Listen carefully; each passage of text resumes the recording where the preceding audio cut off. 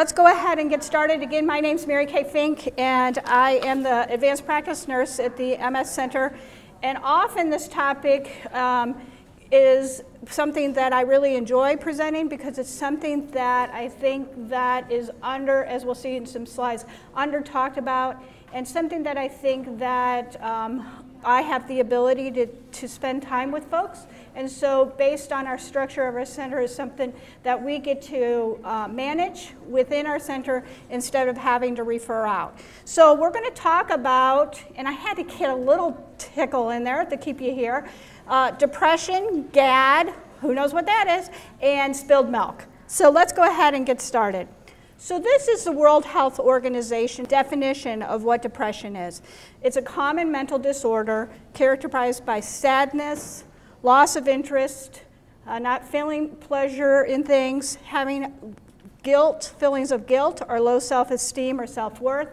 That's often manifested itself by disruption in sleep, appetite, fatigue, and an inability to concentrate. Well, you think about that list, you think, well, how do we know if it's depression or MS? And that's actually part of what we need to do is sort that out and tease that out. Now, you get the sense of what this is. Many of you may feel some of these at some time in their life with MS. So 50% of people with MS may have major depressive disorder. So MDD is the abbreviation. And that doesn't happen all the time, but again, if you think about a lifespan of MS, that could be 40 years. 50% of people with MS will experience this major depressive disorder. Again, that's 3 times higher than the general population. And so again, something that although we don't really talk about a whole lot, we should, because it's higher than the normal population. Unfortunately, we don't exactly know why that incidence is higher. In fact, we know that when we look at the incidence of depression in the MS population, it's not only 3 times higher than the general population, it's also higher than the population with other chronic diseases. So it's not necessarily just the disease itself or the situational depression that can happen with the disease. There's probably some kind of chemical basis to this. And so this is really the toughest sell. And thank you for staying in this room, because really depression is an illness. And as a society, we still don't recognize it as an illness. It's not a weakness. Really, it's a flaw in chemistry, not character. Yet, people that have depression feel it's their fault. They feel something is wrong with them. It's a character flaw. And they can't just stop it. There's really no just pull yourself up by the bootstraps and go on with life. Depression is something that needs to be recognized and treated. So you would never say to a cancer patient, just get over it. But we tend to say that as a society to people that have depression. Just get over it. Get on with life. It'll go away. Things will look better tomorrow. So again, it deserves our attention. It deserves a talk when we're talking about comorbidity illnesses related to or linked to MS. As I said, it is 3 times higher in the MS population, but it's not necessarily linked to disability, certainly not physical disability. And unfortunately, depression, if untreated, can be cited as the cause of suicide in about 15% of MS folks. Remember, people don't die from MS, but people may die from self-injury. And so it is important, again, that we pay attention and listen for the clues. Again, depression has many, many different faces. We know that it's common, but we may not recognize it. We may not see it. We may have to look beyond the surface. I don't know how many people will come in my office and they can fake it for a good hour. They can say everything's great, everything's fine, but until you look deep and you look under the surface and ask the right questions, do you really realize that there is some underlying mood disorder? Unfortunately, those with depression, 30% or probably greater, don't seek help. And that's a tragedy. That's where those suicidal numbers come in, is when we don't pay attention and we don't get help. But it's difficult. It takes time. Because remember I said poor appetite, fatigue, problems concentrating, weight gain can all be signs of depression. They also could be symptoms of MS. And so there's this interplay with them that we have to tease out. What's depression? What's MS? And sometimes we can't because they're so intertwined. So we also need to pay attention to medical conditions. Things like anemia, vitamin deficiencies, and thyroid disease must be ruled out because they can also cause some of those symptoms that may give us those tendencies to think that it could be depression. So we have to pay attention to the medical diseases and make sure that everything's okay there. So when you come to our center, we ask you, when's the last time you had your thyroid checked if you're fatigued, or you've gained weight, or you've lost a ton of weight? Because we have to make sure, what's your vitamin B? What's your vitamin D? What's your supplements that you are taking? So again, because of this overlay, it takes time.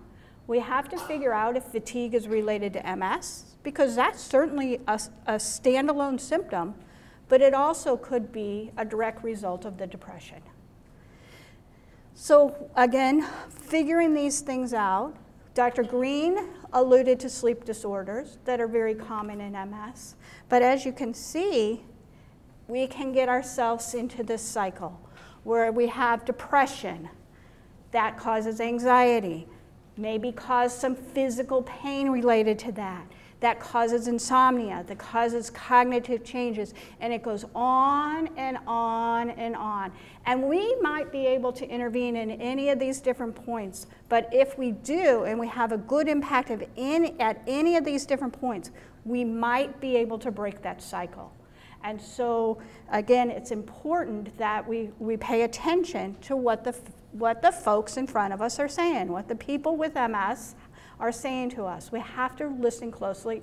Not only that, we have to listen to their families, and sometimes they don't agree. There's a weak association with some of the disease-modifying therapies in MS, not strong, but as Dr. Green alluded to earlier, there's some that may also increase depression and may have in their label suicide as one of their side effects. We certainly know that if you don't sleep well, you don't think well. But if you don't sleep well, you don't think well, then you get yourself all anxious, and then you go and you get yourself on the hamster wheel where you're going back and back forth. So again, we have to figure out what's major depressive disorders, what's MS, and if we interrupt one, can we affect positively the quality of life so that people with MS have a fulfilled, hopeful existence.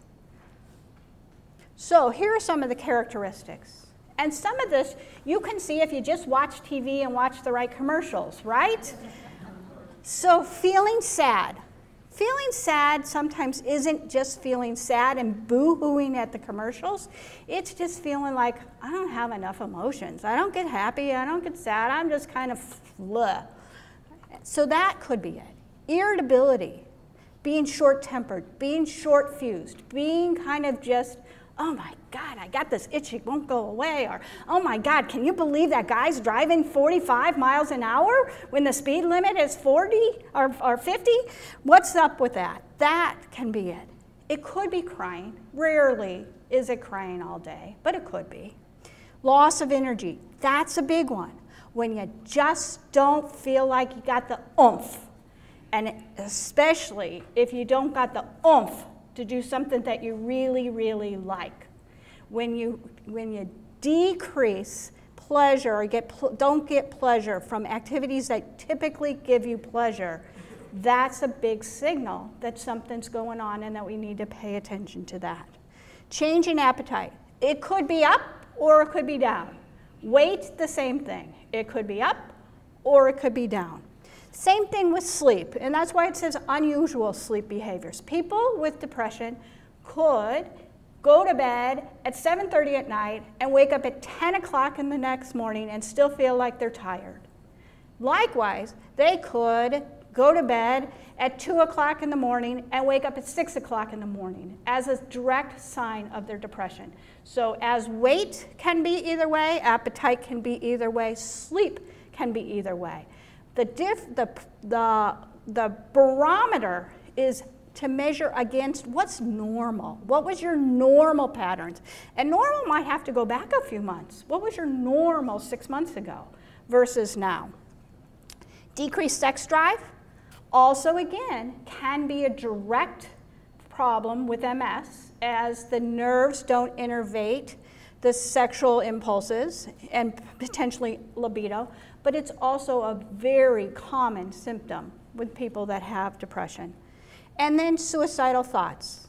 And suicidal thoughts don't mean I'm going to get a gun and I'm going to put a gun to my head. It could mean that, but it also could be, I don't know if I have a purpose on this earth. I don't know why I want to get up tomorrow. I don't know if I should get up tomorrow. It could just be, why am I here on this earth? What am I getting out of life? Or I'm a burden to my family, which is another one that comes across as this suicidal tendencies. My family would be better off without me. That can all be these direct signs of depression. So what are we going to do about it? Well, of course, everybody wants a pill, right? It's the easy fix. Give me a pill, Mary Kay, give me a pill. I'll take a pill. Nobody needs to know about it. It's easy to swallow a pill once a day or twice a day. That works. And we have some very good medications for depression.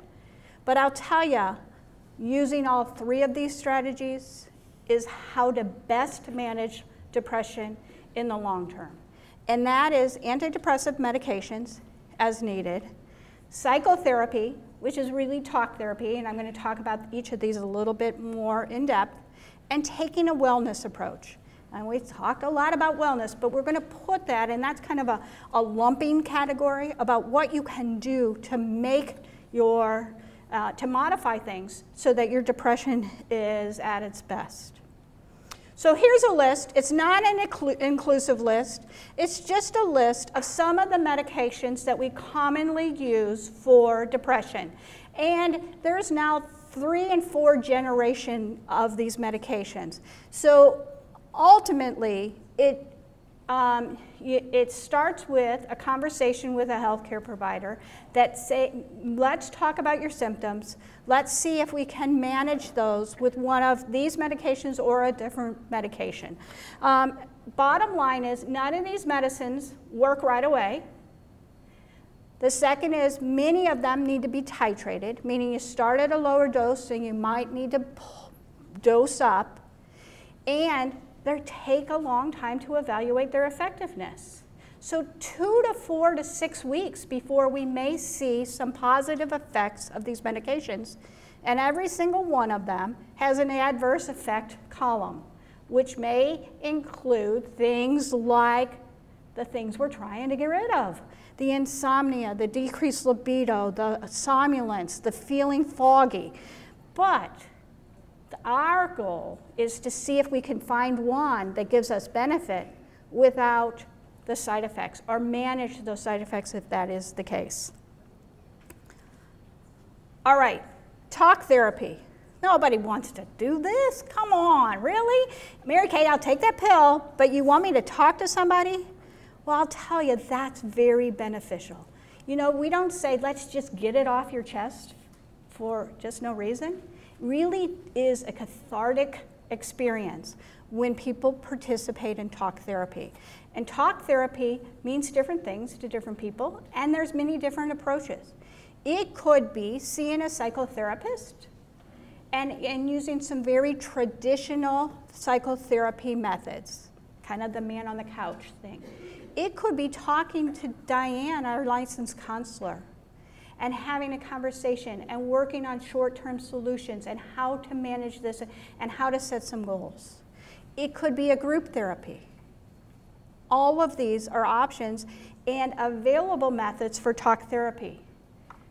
But I don't want us to lose sight of some of the other available things.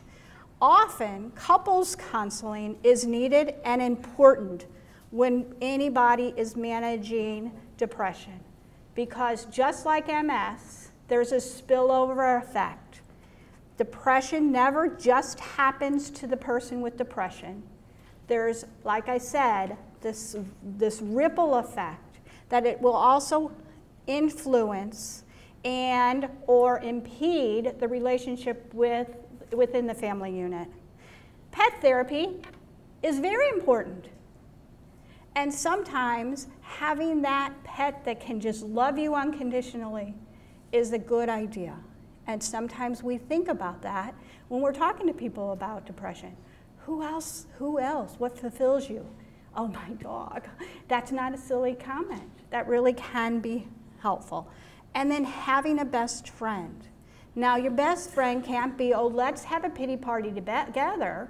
That best friend has to be somebody that's going to love you unconditionally and understand and accept that depression is indeed a disease and not a character flaw. And so, again, choose your friends wisely when you're talking about depression. All right, so comprehensive management. When we talk about the wellness focus, really what we want to do is think about what can you do within your powers to help you manage and get through, get out of that dark hole. How can you feel better about yourself? How can you get rid of the guilt? How can you see that you are worthy of your love and your family's love? One way is let's use natural endorphins. We're going to talk about exercise.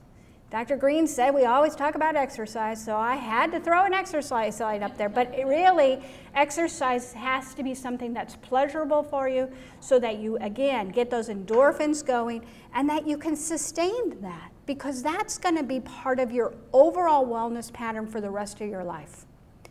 We're going to talk about journaling. Remember when you were a kid and you had your first diary and you thought, oh, God, this is the best thing?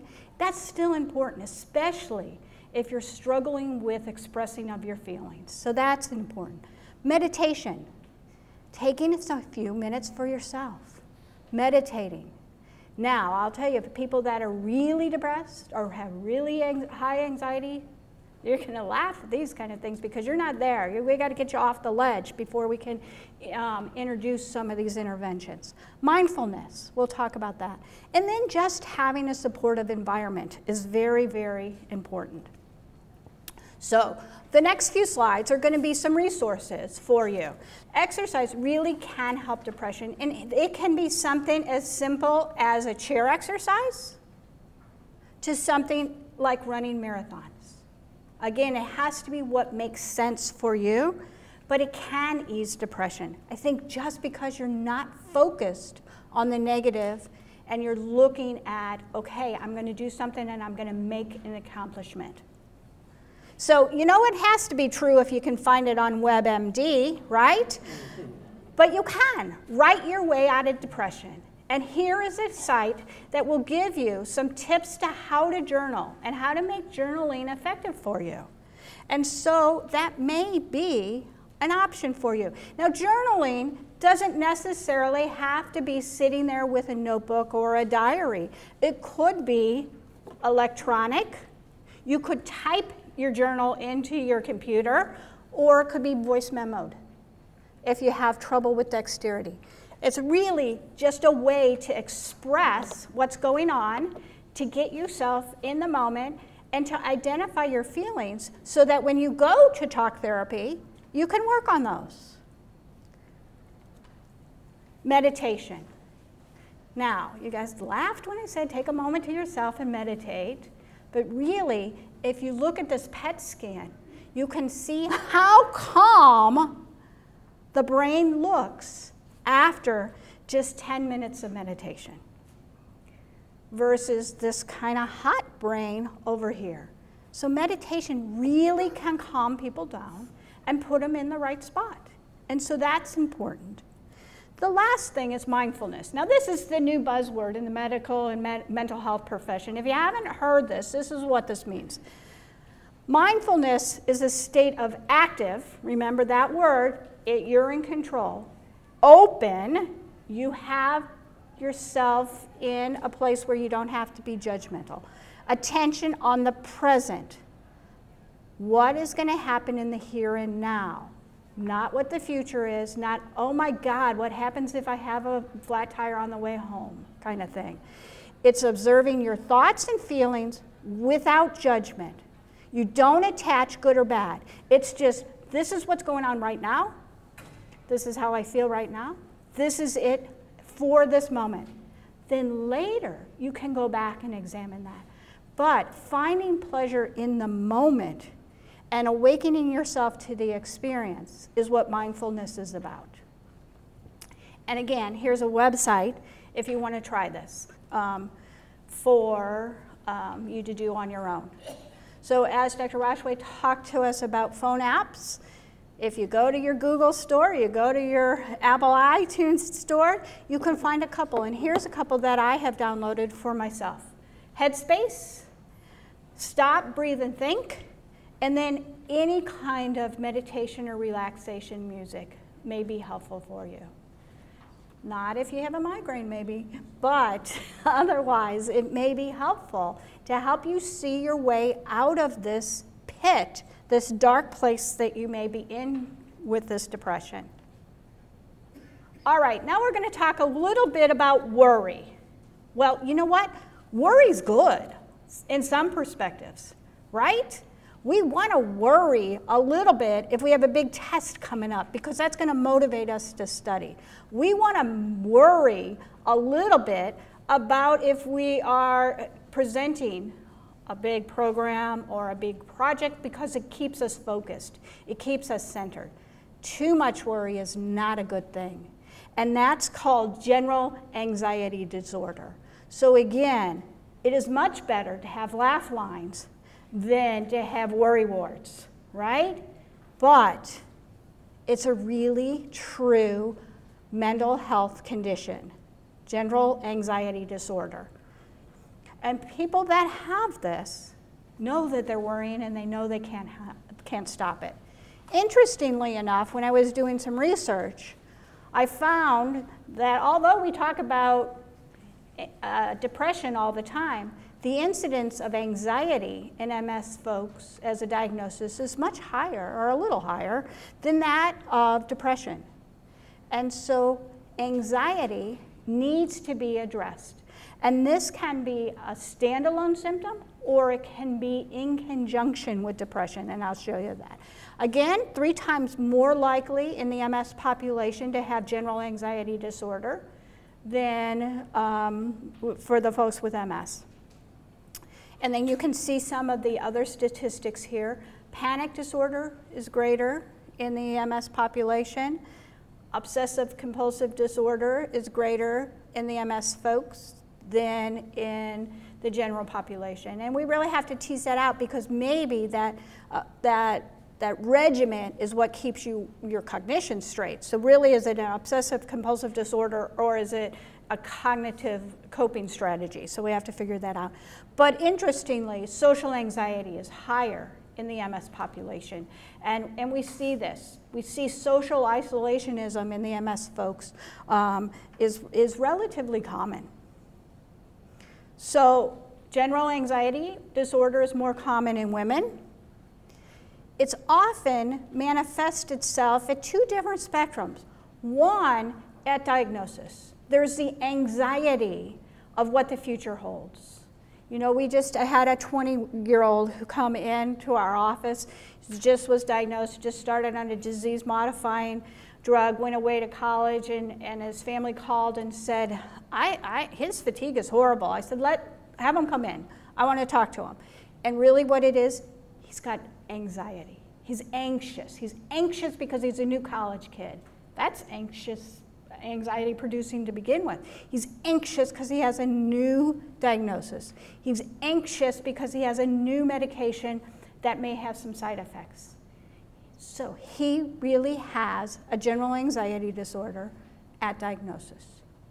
On the other end of the spectrum, there's those folks that have progression, and there's that worry. What happens next?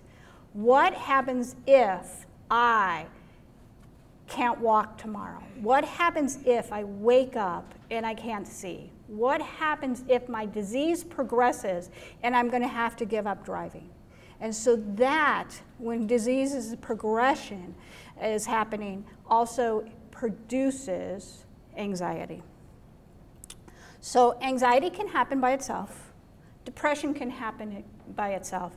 But I will tell you, when anxiety and depression are together, there is increased thoughts of self-harm, suicide, and more social problems. These folks can't necessarily even talk to their families, more or less think about leaving the house.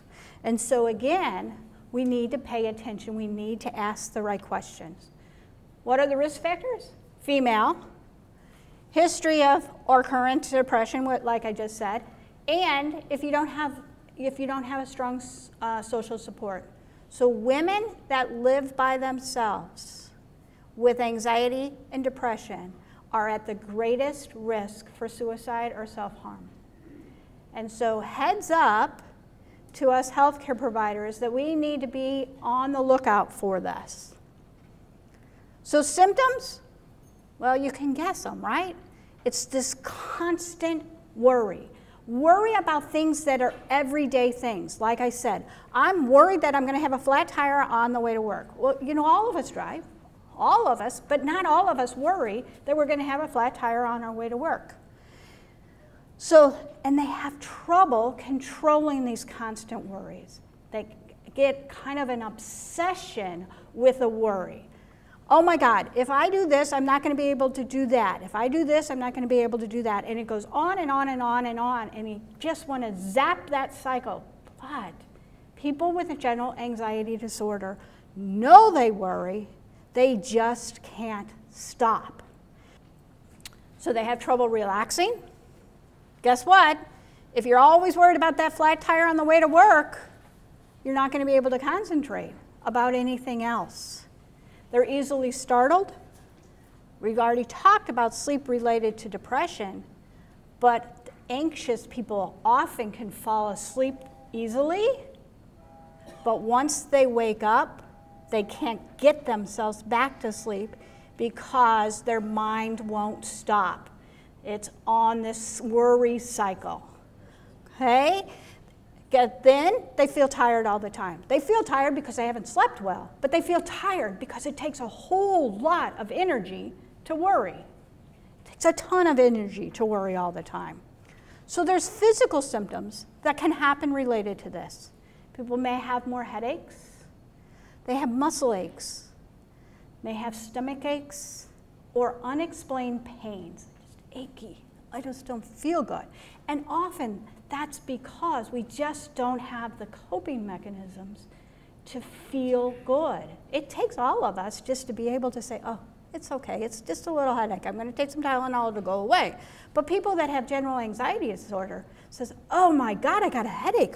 Oh my God, how am I going to get it to stop? It's going to interfere with my work. Oh my God, what if it's a brain tumor? Oh my God, should I go to the emergency room? So again, that's a true fear for these folks. They may have trouble swallowing. It's often a dry mouth syndrome. They may tremble or twitch. See this a lot with people that are anxious. They're irritable. They may sweat a lot. They feel lightheaded, or they may feel out of breath because, again, it takes a whole lot of energy to worry. They may have to go to the bathroom a whole lot. So this may be urine, but very typically, these folks have some serious issues with diarrhea and some uncontrolled bowel movements because their worry gets to the point that they have a sympathetic response and they will have uncontrolled stools. How do we manage it? Just like we manage depression. Medications may be helpful, talk therapy may be helpful, and taking that wellness approach certainly is going to be helpful. There's some very specific psychotherapies that can be very beneficial for people that have general anxiety disorder. So when I talk to people about going to talk therapy or going to see a counselor or going to see a psychotherapist, they'll say, I can just talk to anybody. Or they'll say, Mary Kay, can't I just come in to talk to you? I said, no, I need you to go to a professional because they have some very specific methods to manage your mental health that I don't necessarily have the background for. And so just to know, just in knowing, I should say, the fact that there are avenues and very specific approaches to talk therapy is sometimes all people need to hear, okay? If they're going to do something more than sit me on a couch and talk about what I did when I was 4 years old, I'll be happy with that. I'll go. Now, don't cry over spilt milk. This is kind of how do you view the world? Is it half full or is it half empty? You know, people with depression and anxiety want to not cry over spilt milk. They want to see every single day as happy or that glass is half full, but they just can't sometimes. And so therefore, we need to intervene and help them get over that hump. All right, let's talk about some case studies. Jody is a 38-year-old female with relapsing remitting MS. She's had MS for 20 years, so it's not new for her. Her MS is well controlled on an oral disease-modifying therapy. She's busy, though. She works full-time, a job that has a lot of demands on her. She's an administrative assistant at a bank, and so she has to be on top of her game so that she doesn't make some significant errors, especially that may have some financial consequences to people. She has 3 school-age kids, and she manages those. You know, she gets the lunch pack, she gets the permission slips signed, she makes sure they have the right tennis shoes on gym day, all of those things. She's managing the household and all her children's activities. You know, because we got dance, we have gymnastics, we have soccer, we have piano, we have violin, we have all these activities that her children are involved in also. She also is caring for her elderly parents who have their own health issues. So she is tending to their keep. She's making sure their medications are correct. She's calling the doctors for them. She's going over there once the mom's falling on the floor and you have to make sure her hip's not broken, those things. So she's busy, right? Sounds like a lot of our lives, right? Here's the deal, though. Jody, at her most recent office visit, complained of being tired all the time, right? Well, who wouldn't? So we have to look a little bit further. What could this be? Could it be her busy lifestyle? Maybe. Could it be her medications? Maybe. Maybe I need to take a look at her medications and see if there's a new medicine especially that might be the culprit. Could it be her sleep habits? She's ironing those kids' uniforms at midnight and up by 5. So could be her sleep habits. Could it be other things? We already talked about thyroid, but you know what? Women that have heavy menses often have a chronic fatigue syndrome. So we have to make sure that we're addressing her medical conditions in addition to what else is going on with her MS and potentially her mood. We're going to check her vitamin D and her vitamin B levels to make sure that's not an influence. All of those things check out. We're good on all of those things. So what do we do next? She's going to come in and chat with me. And this chat may be an hour and a half. But guess what we're going to do? We're going to help ferret it out. We're going to try to see if we can put things in different buckets. Is this MS? Is this lifestyle? Is this mood? Is this vitamin D? Is this because of your thyroid level? I'm going to ask her, what does she do for herself? Is she taking care of herself in any way? Is she lost in taking care of all others? What does she do for fun? Because we certainly know that we need to stay grounded by taking care of ourselves and having a little fun for ourselves and doing that without guilt. What kind of on-purpose exercise does she do? She'll say, you know, I run, I park far away and walk and get into the bank, but is she doing anything on purpose? And I usually use those words too. I'm going to finally ask her, how's your mood? Where are you at? I'm tired, Mary Kay, I'm tired all the time. Well, you just told me you're not doing anything for fun, you're not doing anything for yourself, you're not doing any exercise on purpose. Are you getting any pleasure out of life? How is your mood? And she's going to say, I'm just deflated. I'm like that flat balloon that we saw. So I'm going to ask her, tell me more about that. Tell me more about those feelings. And we're going to explore that. And we're going to talk about that. What should we do? Well, I'm going to first focus on this wellness, things she has control over. And so let's go back to that list. I'm going to ask her to journal. Because, you know, she's not finding anything for herself. Maybe she just needs a little introspection to say, what's going on? How am I feeling? Where are my burdens? And can I lose some of those? And can I lose some of the guilt that's related to those? I'm going to ask her to meditate. And I'm going to tell her about the phone apps. I'm going to say, okay, once you finally drop off the kids to school on the way to work, turn on your meditation or your relaxation music. Or find that 5 minutes before you walk in the door after you work for yourself. So 5 or 10 minutes of alone time where she can just go to a park and watch the birds or do something so that she can decompress before she has to face the second part of her day. And I'm going to ask her to exercise. And say, I don't care what you do. Find something you like, do it, and let's see if it makes a difference. Because I'm going to have her come back in a month. I'm going to tell her to call me sooner, or send me a My Mercy message, preferred. And then I'm going to have her come back. Because remember, none of this is a short-term fix. At that time, when she comes back, she said, I'm okay. But I'm going to say, okay, let's see if we can step it up a level. I'm going to maybe add on a low dose of a medication, and I'm going to get her hooked up with Diane, who can meet with her for short-term counseling, or get her a community resource counselor. And I'm going to say, you're doing great with your exercise. How's that meditation going? Let's talk about mindfulness. Let's add on something else to see if we can help you. Most importantly, I'm not going to lose her. I want her to come back. I want her to stay in touch.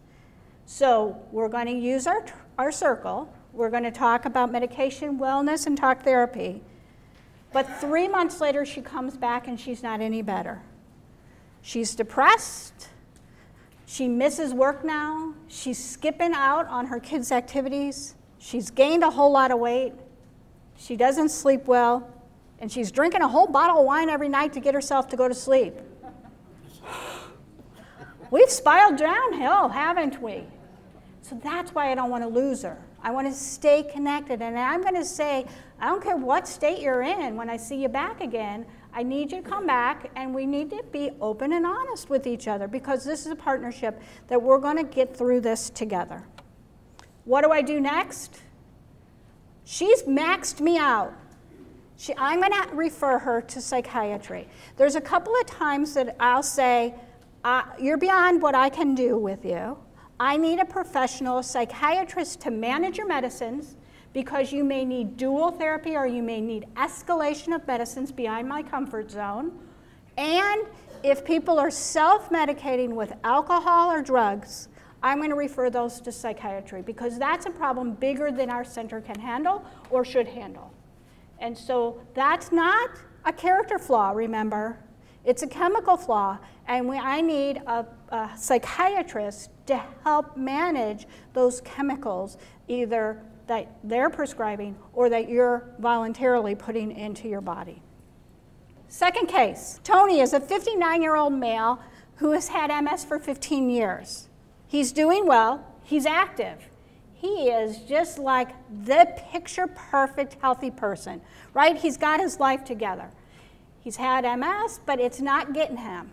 He's active, he runs marathons, he's got a high-power job, he makes a great income, his children are grown, his wife is supportive of him, his MS is very well managed, he takes just his disease-modifying therapy, he takes a medication for fatigue periodically, and he takes his vitamin D like he should. He loves, when he's not working, to be outdoors. He looks forward to retirement, and all is well. Okay, we got the picture? So guess what? Tony, of late, says he's having trouble sleeping. Not so uncommon. You say, you know, I'm getting older, I'm having trouble. I think I better call the nurse's line and see what I should do about this. So he calls the nurse's line, NL, and he asks for a sleep medication. Well, our very wise nurses say, let's just try something over the counter to start with. Maybe this is just a temporary thing. So let's try an over-the-counter medicine and check back with us to see if that's working for you. Okay, sounds reasonable, right? Well, he calls back and he says, it ain't cutting it. It's not doing anything for me. And so Mary then talks to Dr. Roshway and says, what should we do? And Dr. Roshway said, okay, let's go ahead and add on a sleeping medication that I want him to use discreetly and sparingly and with great discretion. So he does that, and we think everything's fine and dandy, right? He's sleeping a little bit better, he doesn't call back, but his next call, when he calls the next week, he talks to us and he reports back that he's having a headache and that he's tried over-the-counter medications and it's not helping. He also has this nagging stomach ache. He tells the nurse that he's worried that he's underperforming at work and that he's really worried about what his boss will think, and he doesn't want to tell his boss about this headache and about this stomach ache and this trouble sleeping because he's really worried that he'll get judged. And then he worries a little bit more that he'll get judged. He just doesn't feel well. So he's not sleeping well still, so he agrees to come meet with me. We spend a great deal of time sorting out his symptoms. In addition to those physical complaints, he also tells me that he's in this constant worry about losing his job. It's unfounded. His reviews have been great. Nobody said boo to him about his work, but he's reaching retirement, and he has this overall feeling that people, once they reach the age of 60, are pushed out of his profession, and they hire the young kids. And he's worried, he constantly worries about losing his job because he has a headache. His wife shares that he's short-tempered and short-fused, that he's snappy and he's irritable, and he, you know, she says, pass the salt, and he's like, slides it across the table, that he's just not quite right. He's out of sorts. And their once vibrant social life is now vanished. They used to go out, they used to have date nights, they used to have friends come over to play poker, they used to go on cruises with their friends, but now it's just the two of them with the recliner, with the remote, sitting there clicking through the TV channels. Okay? They're not doing anything. They're not even talking to each other. He tells me also that his relationship with his son and daughter is now strained, his daughter-in-law. And why? Because he refuses to watch his grandchild, who's the love of his life. He loves his grandchild. But he doesn't want to babysit the grandchild, not because he doesn't love the grandchild or doesn't want to help out the parents. He's worried that something's going to happen to this child while he's watching him. What if he falls? What if he gets cut?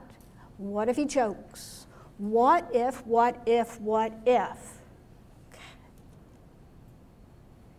He drives back home from work almost every day when he gets 2 blocks away to make sure he's closed the garage door. Okay? Again, did I close it? Did it close? If I didn't close it, is somebody going to break in? If they break in, what will they take? Oh my God, I won't have my computer. And I need my computer because that's how I do my work. And if I don't have my computer, I can't do my work. I'll lose my job. See how it goes? He double checks every door, every window before he goes to bed. He falls asleep easily. But when he wakes up at 3 o'clock in the morning, and it may be he wakes up because he's got a pain in the leg or because his bladder wakes him up, or he could just wake up with worry, he will not allow himself to go back to sleep because he's afraid he'll oversleep. And if he oversleeps, he might have that flat tire on the way to work. And if he has that oversleeps and has that flat tire, his boss will judge him, and then he'll lose his job. And then what kind of a pickle will he be in? What's his diagnosis? Anxiety, general anxiety disorder. Can he help it? Can he just snap out of it? No. That's the hardest thing. It's the hardest thing because he knows he's worried. His wife knows that he's got himself on this worry cycle. He just doesn't know how to get out of it. So how should we treat it? All 3. I hear from the smart table in the front. Talk therapy, medication, and wellness. So we're kind of back to where we started, aren't we? There's some things that we can do to help. There's some things that we need to rely on our professional team, our social worker, our counselors, our psychiatrist, our psychotherapist to help us with. And there's some things that are within that own person's locus of control. Not when they're on the cliff, but when they have themselves settled down. And those wellness things need to be lifelong behaviors.